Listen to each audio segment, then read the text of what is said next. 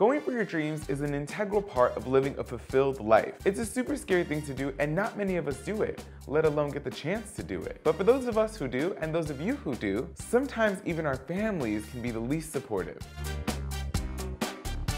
I'm Santa Sierra. I'm a Dominican television writer. Hey, my name is David. So I came out to LA to pursue a creative career. So my name is Helen. I'm from Los Angeles and I'm a photographer. I'm Sheila and I'm from Texas and I came out to LA to pursue my dream in entertainment. I'm originally from El Salvador. I was born there. And right now I'm the owner of Pechuga Vintage. A lot of times our Latino families come from a lot of different sorts of trauma, whether that's dealing with trauma in their family or dealing with trauma in the country that they come from. They basically come with a lot of baggage. Most of our countries, if not all of them, were colonized. So our ideas of what safety means and what the word safety implies sometimes keeps us from achieving a lot of our dreams. It's important to break ancestral trauma one link at a time. You don't have to do something crazy like move across the country or move to LA. Please don't move to LA, we have way too much traffic here. But you can go for your dreams in small ways too.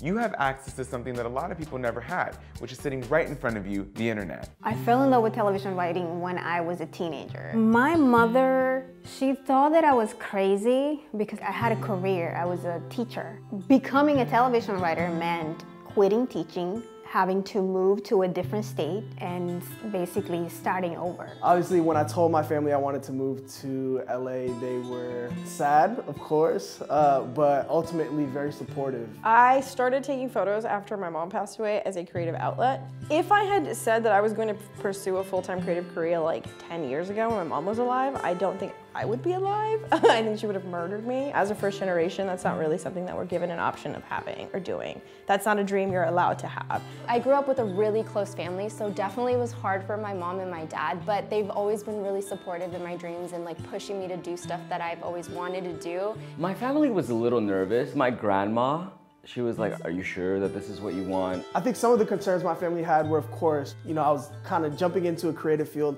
How am I going to support myself?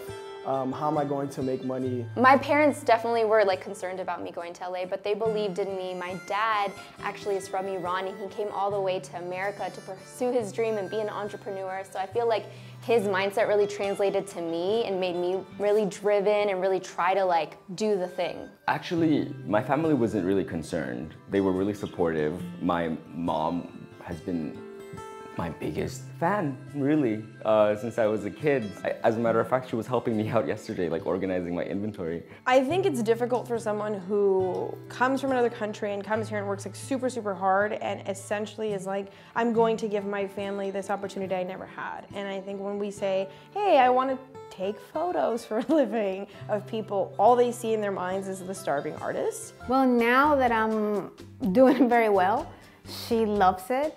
I think at the beginning, I think that like any parent, if you see your kid quitting everything, of course, there's gonna be some worries. They've always been supportive, but now they understand clearer what I'm trying to do. A lot of the questions are less of, let me try to understand this, but more so, how can I help? But now my father was very much on the side of like, I just want to see you happy. You have one life to live and I support you 100%. I called him and he was in El Salvador and I told him, hey dad, like here's what's happening. And I know I've had a job pretty much since I was 16, but I'm going to do this and I'm going to work for myself now. And he was like, mija, I'm so happy for you, yes. I feel like my advice for parents that are concerned of their kids following their dreams is to really just believe in their children. Be as supportive as possible, help them out. If they have things that they need help with, just lend a hand.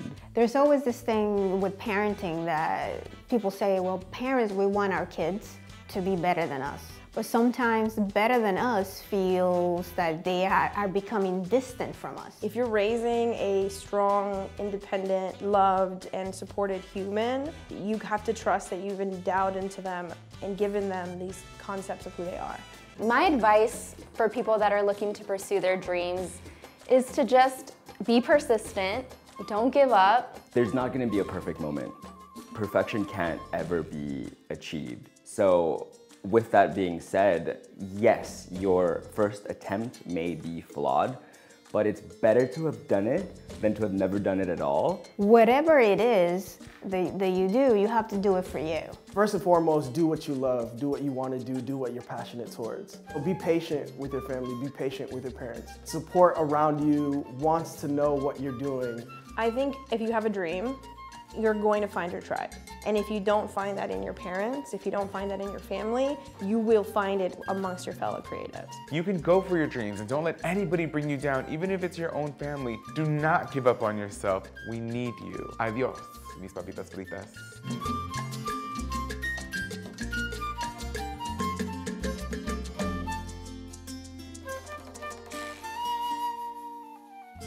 Follow like.